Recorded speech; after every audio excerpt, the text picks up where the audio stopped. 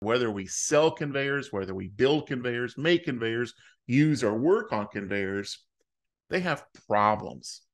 And what I want to hopefully discover today is some of the 5 biggest problems that users face when they're not, or things are missed during design, build, upgrades, or those early stages of conveyors. So let's get into it. Number 4, lack of access. Let's talk a little bit about that.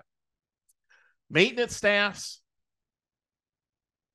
operators, they've got to have access to inspect and adjust the equipment.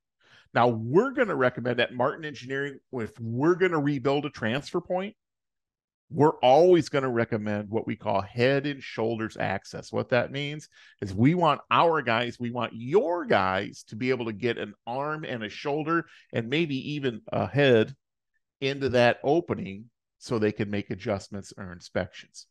Inspection doors where you can just see are fine, but if the structure allows you to make a bigger access point where you can get an arm and a shoulder in there to make that job a little bit easier, that's going to be beneficial, and that's also going to make the job a lot faster as well.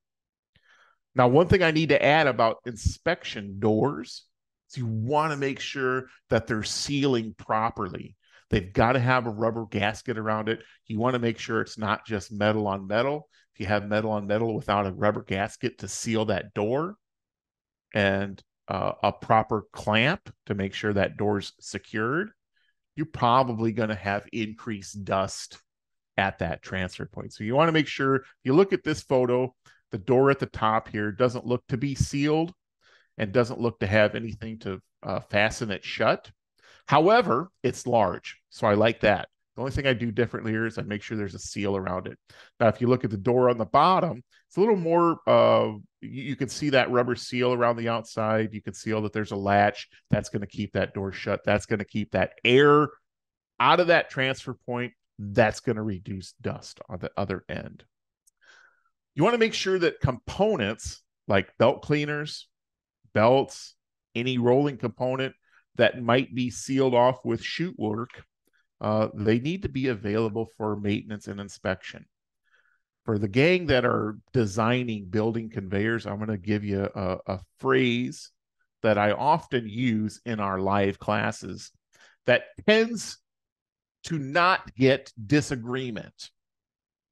Here's that phrase. Maintenance jobs that are tough to do don't get done.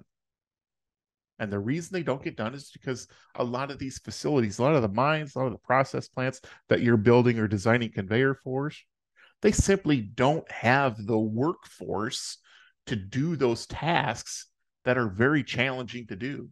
So if we give them component access on their conveyors, the likelihood of that maintenance being done quicker and safer and more often is a lot greater for them. Components should be strategically placed, and you want to make sure you take into consideration any safety considerations with those inspection doors. So here's what I mean by that.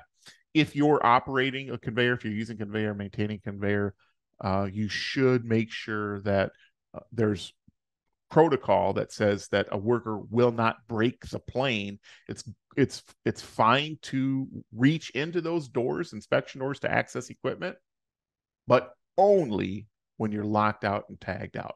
Best in class safety regulations, gold bar standard for safety, the facilities that are really holding their workers accountable for being safe usually have policies that says you do not break a plane, do not break the plane of a conveyor without it being locked out and tagged out. Now, I want to show you, if you look at the photo on the right, you can see now you can buy inspection doors that have another level of security to them or another level of safety by adding a panel in there to eliminate certain people's ability to access.